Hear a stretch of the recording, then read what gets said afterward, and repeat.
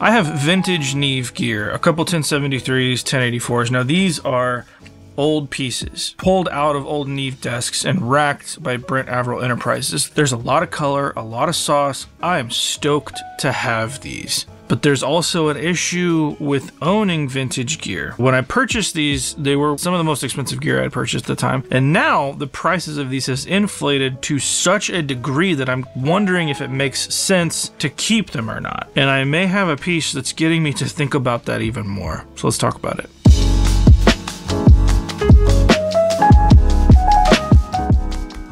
By the way, this video is sponsored by Sweetwater. I have a session pulled up, and what I want to do is try the Newton on a few of these channels. Now, I have tracked with the Newton, and I track all the time, especially with the 1084. It's on just about every vocal that I do. The 1084 is not necessarily on the chopping block. The 1084, I think, is inherently different than the 1073s. Having been lucky enough to work on both, on paper, the only difference is the high shelf. You have a selectable band on the 1084 that is just non-existent on the 1073. It's a fixed band high shelf. You have kind of the same thing going on with the Newton. However, this is not a 1073. The Newton does offer a couple things that the 1073s don't. This is a full channel strip. So you have a preamp, an EQ, which we get on the 1073s and 1084, as well as a compressor. The compressor is really interesting. Having used it now in a bunch of different situations, it's slow. You don't have control over the attack time. It's a fixed attack time, and it is slower than like your LA2Ace, which you would think of being like squishy and reacting slow. This is even slower than that on paper. But for what I'm tracking most of the time, I don't use fast outboard compression I find in my own workflow. If I want something really, really fast, typically I don't want it colored. So I'm doing that in the box. I thought this would be a good time to look at the differences between this and my 1073s, look at the differences of my 1073s, and see if it's time to part ways, because just by the sale of those 1073s, I could buy a lot of Newton channels. The Newton channel is around $1,800. For what you're getting, a preamp, EQ, compressor, it's pretty good deal for what it is. I think immediately people are going to put this up against the 1073, of which it is not. The other thing would be the Shelford channel, and these are very different. The Shelford channel does have that input transformer. Though I don't have a Shelford, I have used one a long time ago, and from what I remember, it was definitely more reminiscent of like a vintage piece, where this feels a little more modern. And I'm not mad about it. Let's jump into a session. If you want to check out the band, this is Josh Powell. This song is not released yet, but go make sure you follow that band because this will be releasing fairly soon. I have this pulled up on a snare drum. Let's take a listen real quick to the entire song.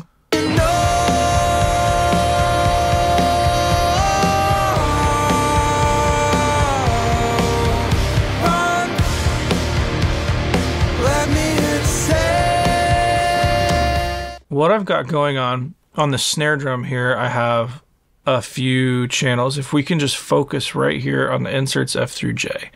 There's a little bit of gating going on. I have lo-fi at the end, which I always have, but it's basically like free gain, a little distortion. Regardless of what happens with a snare, I typically always have that at the back end, but so it'll just sit there because that's what I'm used to hearing. So raw, here's what the snare sounds like.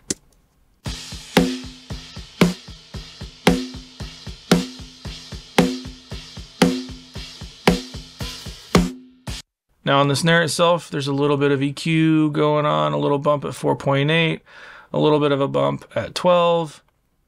And here, there's a little bit more low end being pushed into it. But that alone, it feels like a decent spot for the snare for this song.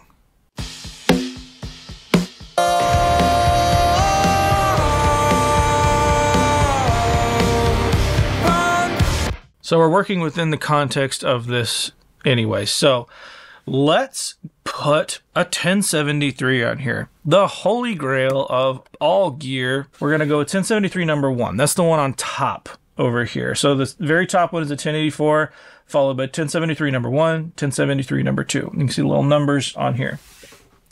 So right now the EQ is either turned off or zeroed out. It is at line level. I'm not adding anything. I'm not taking anything away. Here's what it sounds like without a 1073, and then we will add it.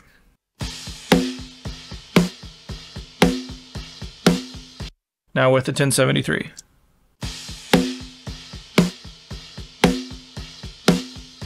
Not a lot different, right? In this context, we can push it and push the gain of this thing and obliterate this signal, because part of what a 1073 really does well is a distortion profile, and you can use it like a fuzz pedal if you want to. The EQ is very sensitive on these things. The problem is number 1 and number 2 for me sound very different.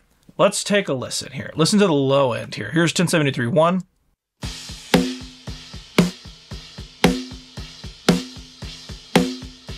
And 1073 2.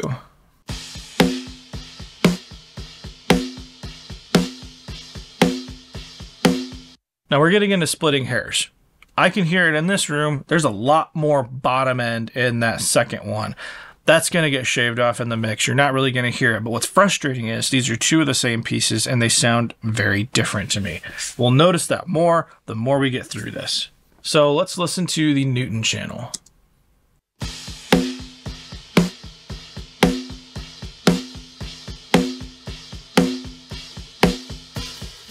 All right, and the 1084. Big whoop. Not a whole lot going on here. Here's where we're going to start noticing some differences. Let's pull up the Newton. I'll start messing with EQ, and then we'll kind of keep going here. Well, I'm not trying to match these per se, but just see what my differences are and if I really like the 1073s more than the Newton for what I typically use these for.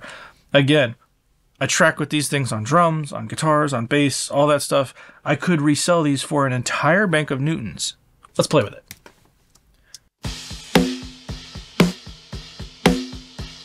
So I'm going to try to carve out this snare a little bit, and then we'll go back and see. I'm going to use the compressor here. Obviously, we don't have the benefit of using that on 1073s, but we're going to use this to our benefit.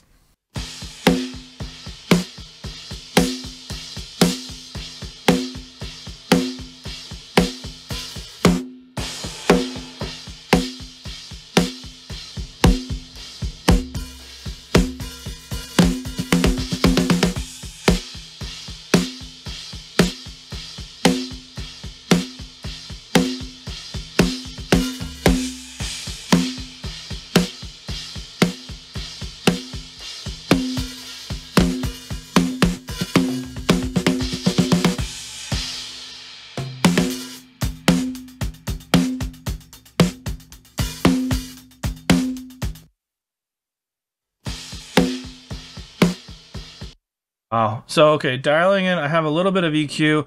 I'm boosting a little bit at 16. I'm cutting 700-ish, and I'm boosting right around 150. I'm compressing. Actually, this is a fixed 2-to-1 ratio, so it's not overly aggressive. And remember, the attack is fairly slow, so the transient's going to get through.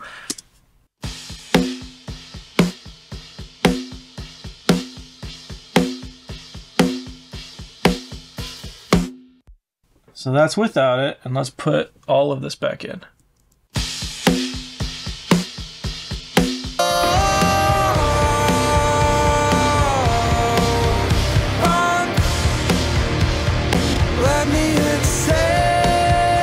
It definitely hits harder.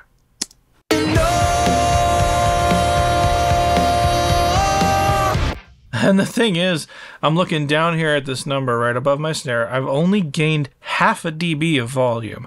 It is clipping going into this. I don't care. That's kind of what I want. But it's only half a dB, and the volume sounds like it's a whole lot more. A lot of that's coming from the compression. It's getting saturated a little bit. There's a lot more weight to it.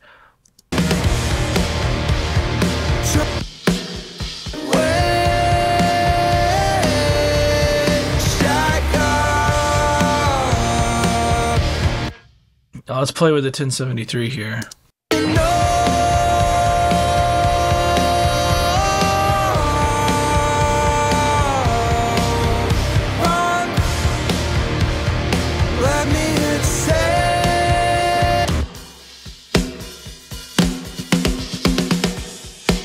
And back to the Newton.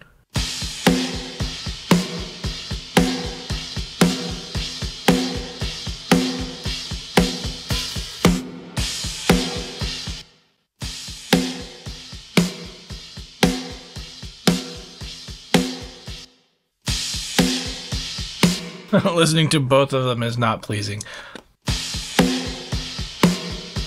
I like the control I'm getting from having the compressor here. This is a weird video to make. I like having something like the Newton as a tool. I'm looking at this not just as adding a channel to my gear, but replacing something that I know really, really well. And these tools are not one-for-one equals. It's not like I'm trying to find a 1073 clone to beat a 1073. That is not what this thing is. But if the tools are similar enough in how I use them, it's kind of like a one-to-one to me. So let's try 1073-2 and a 1084. I'm just curious. So here's the Newton one more time.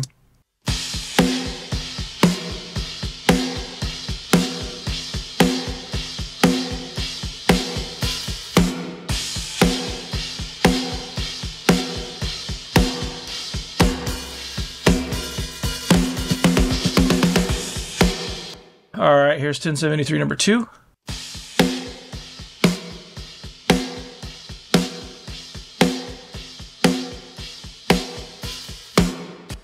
Again, inconsistencies in volume. I'll have to goose the line input here.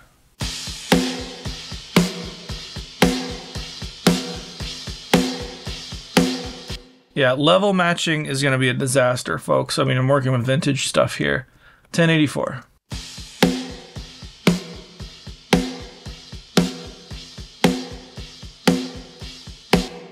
I'm going to go ahead and boost all these 5, because even though I am using the compressor and I'm pulling 6 dB down, I'm giving it 6 dB back to kind of equal that out. So I'm going to give each one of these a 5 dB boost. It's not exact, but it's close. So let's listen to the Newton one more time.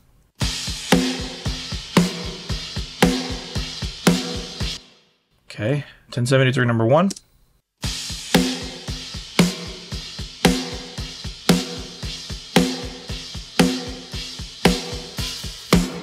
I like the top end profile on that one, but it feels like there's not a lot of bottom end on that one.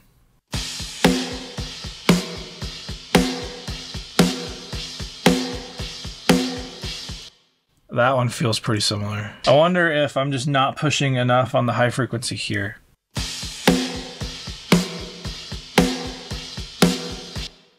Back to the Newton.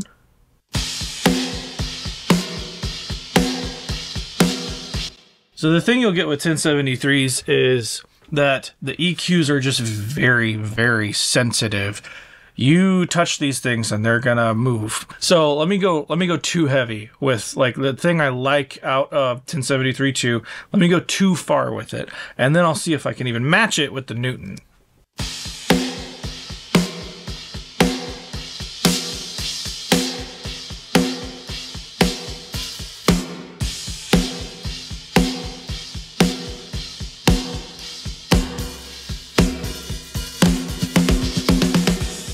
So that is a very scooped sound. If you're listening on headphones, that is a ton of low end, and I haven't moved the knobs very much. I could push it around really far. Let's listen to the Newton.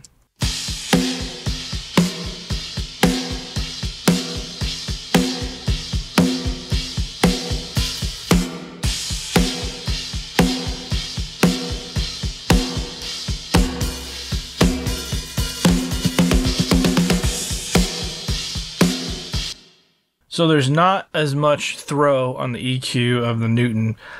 I feel like if I have to throw things that far, I'm probably miking with the wrong mic, or I'm doing the wrong source. If I have to push things around that far, I'm typically not doing that on a Neve.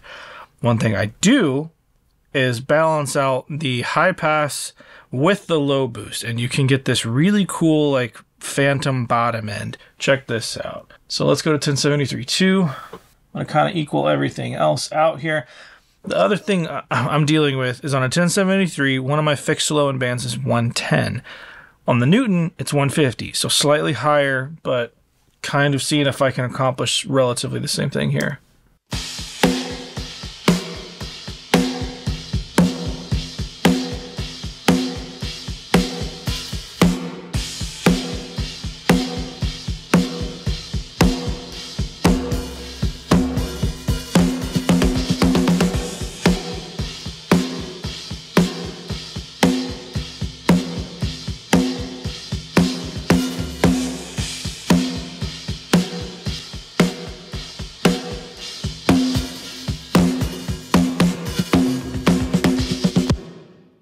kind of pull that high pass up as you just push this a ton of bottom end in.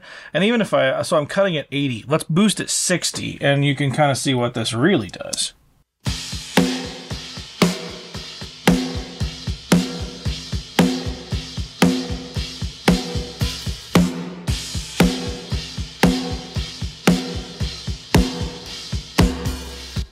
Now, I'm curious if I can do that with my Newton, because I do have a 60 band. So let's crank it.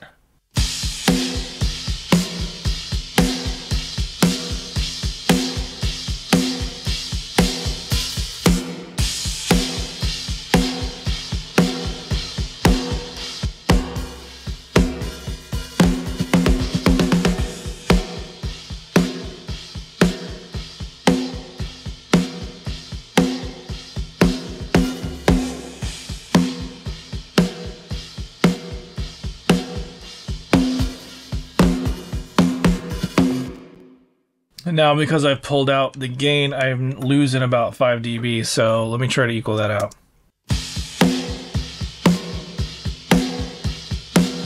$1073, here's the Newton.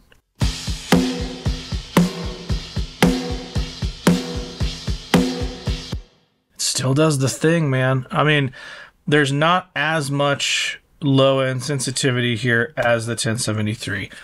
The thing, I feel like one place I'm really going to notice that is bass. Let's move on over. Let's just bring all our friends here. So I just moved over the Newton and the 1073 to bass, and let's take a listen.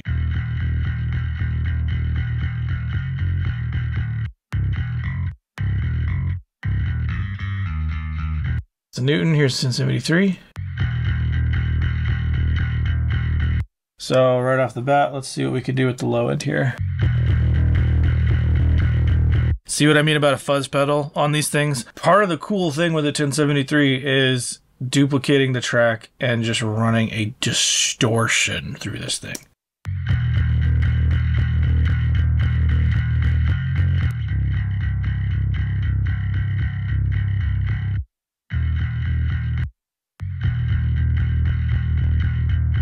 The low end is a little cleaner on 1073s. Let's listen to the distortion profile.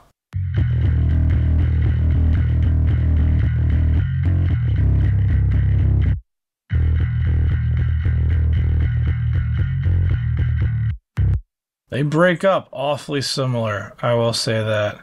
That is good to know and definitely useful. I haven't taken advantage of the fact that I have a compressor here. Then I could really pin this thing down if I want.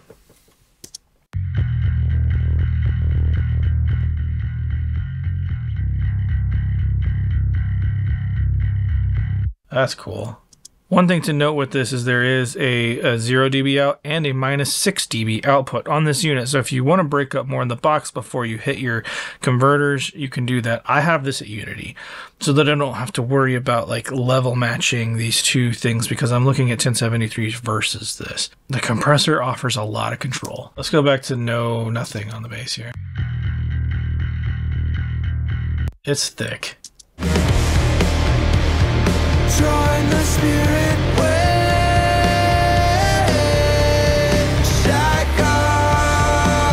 Like if you're listening to the bass, that feels good in context. And I hope you're on headphones because you wouldn't hear this otherwise.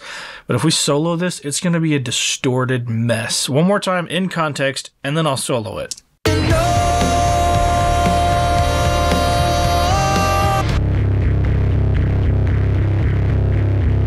That's obviously an exaggeration, but sometimes that's how I'm using the 1073s.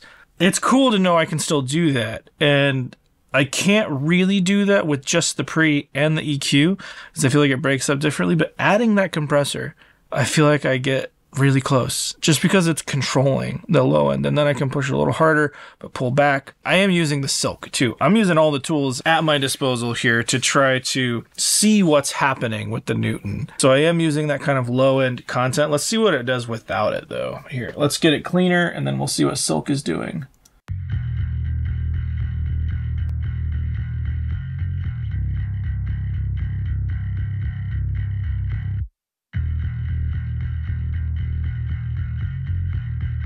It's just that subharmonic stuff that you get used to on a Neve. I have it on my MBP all the time. It's basically always in blue mode, so very cool. The other spot to use this is vocal. Let's head on over. The other thing to think about too, there are line inputs on each one of my 1073s. There's not a line input on the Newton, which is okay. I set the mic gain to 0. There's not a dedicated line. I do wish there was a dedicated line. Not that I think it would be an issue, but I don't want to accidentally put 48 volts back into one of my lines. Something I can easily work around, something I've trained myself to always look at phantom power just in case I'm plugging in a ribbon mic somewhere. So that is something that I'm aware of. I do wish it had a dedicated line input, but it's an easy workaround for me. Let's listen to a vocal here. Zero this out again. You know,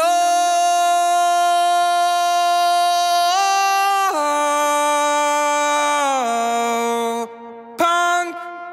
The silk is cool. So let's zero out 1073.2. I keep using 1073.2 because it's my favorite one that I have. You know,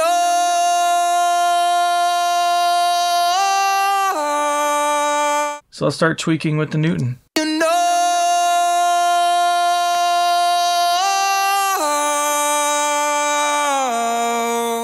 punk. Let me hit save.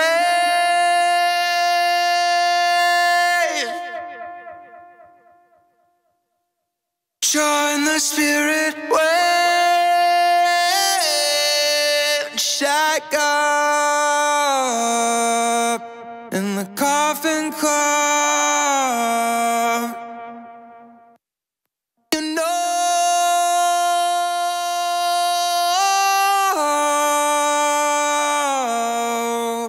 punk. You know.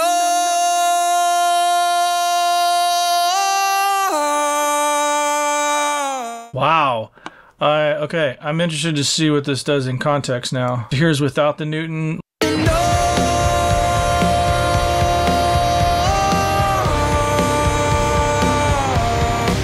With the Newton.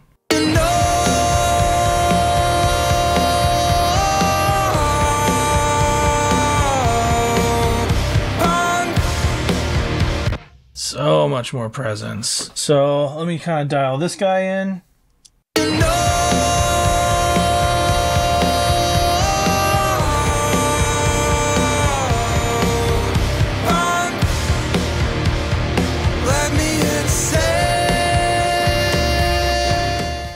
This is where I think this is going to tell me a whole lot about how I work and how I can incorporate the Newton.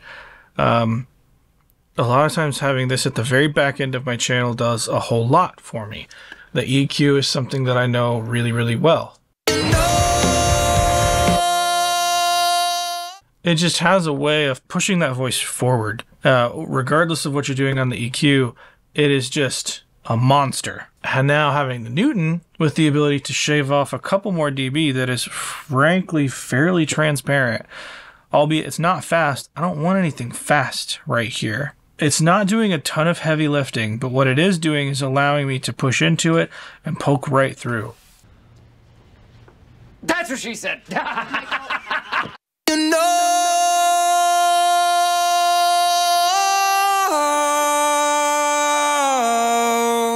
punk. Let me hit save. Now the bummer is I wish this was back on snare, because I really miss this on snare now.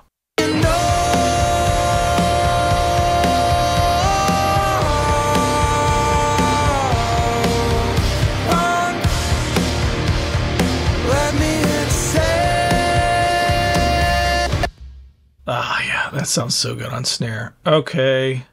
One thing we didn't try was kick.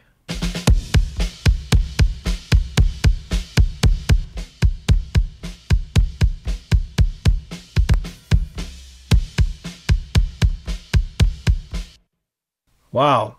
I had just been equaling everything out to get back to 0 on the kick, and just engaging the silk on this thing. Check this out. Here's without.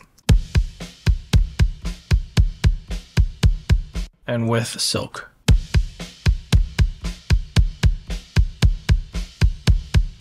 That's pretty cool.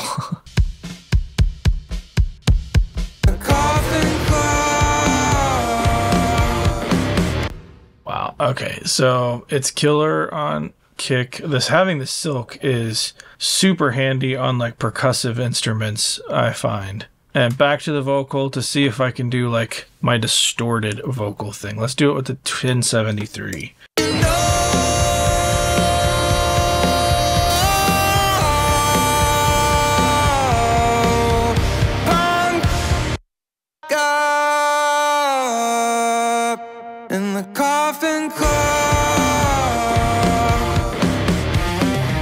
So right there that's a quick dial in of like a distorted vocal that you can just push through. By itself it sounds gross, but in context it pops that vocal right out. So that's adding a lot of spice. Let's see what we can do with the Newton here. You know.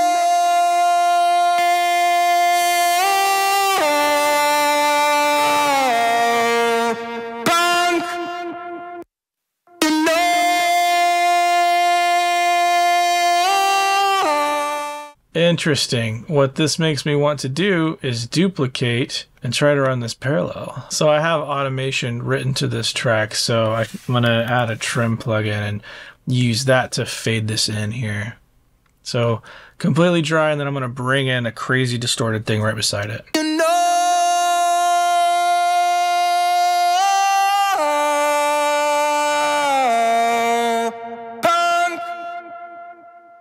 Let me hit say.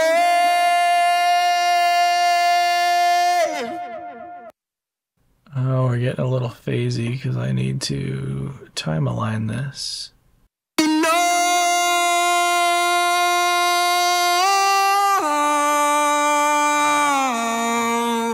punk. Just an interesting way to use this. The distortion profile it's different.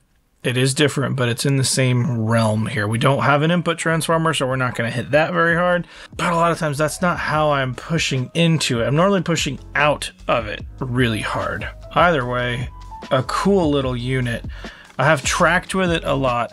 It is really killer on snare. It is super handy to have on vocals. And to just use one U, not take up another space of a compressor. It's an exciting little piece to have. The issue that I'm having is it's really making me question, is it worth it to keep some of these other pieces? Again, this is not a 1073. It's not trying to be a 1073. It's not going to act like a 1073. But if the ways that I'm using it can kind of be the same, and I can get away from these 1073s, still have a killer mic pre, still have a killer EQ, and have a compressor. That's not a super precise compressor, but it's a problem solver. And when vocal tracking, that's kind of what I'm using it for. The silk knobs on this thing make it immediately versatile for kicks, snares. On that red silk, that little extra aggression on the top end pokes right through. The blue, what I always use on my mix bus with my Portico 2, it is never turned off. Having that on a per channel basis on like bass guitar is really cool. I'm really contemplating selling my 1073s and getting a bank of these because I could get pretty close mix ready stuff that I don't have to touch just with this channel. Again, this is not a Shelford. This is not a 1073. This is something completely its own. The way I've kind of thought about this is if the 1073, which is a killer piece, it has been redone and remade 100,000 times. Looking at an old actual one, there's even issues here because they're not going to act the same way. As they age, they get temperamental, they need fixed. Then finding parts to live within the tolerances of those original pieces becomes even more difficult. Having something predictable, something replicatable, now that I know what I like out of a 1073, is definitely appealing. And this is a cool little piece with a whole lot of versatility at a relatively cheap price for what we're talking about. $1,800, that's a lot of money. But when you're looking at it against the resale value of these other pieces, I could literally buy an entire rack of them. If you're looking for something a little more modern than a 1073, if you find yourself doing a whole lot of vocals, a lot of guitars, drums. I mean, Neve is all over so many famous records. I mean, The 1073 into like a TubeTech CL1, that is the sound of so many hits on a vocal chain perspective. I feel like I keep beating a dead horse. The only problem with having these 1073s is when they go down, they really go down. And I can tell you, I have almost purchased a whole Newton channel for one time getting one of these serviced. Do I miss the input channel? I don't think so. For what I typically use this for, I don't mind getting that extra transient information. I've been input transformers for so long. So much of my stuff has input transformers, output transformers. I have a lot of iron all over the place. And now having something that is slightly colored but doesn't have that iron in the front, I'm getting like a different transient profile out of it. I like that color. I like to hit something, but maybe my taste is changing. If you'd like to check out the Newton channel, I'll put links down in the description below. It will be an affiliate link. It does support the channel. I'm Resident Loser Jeremy. I'll see you guys in the next one.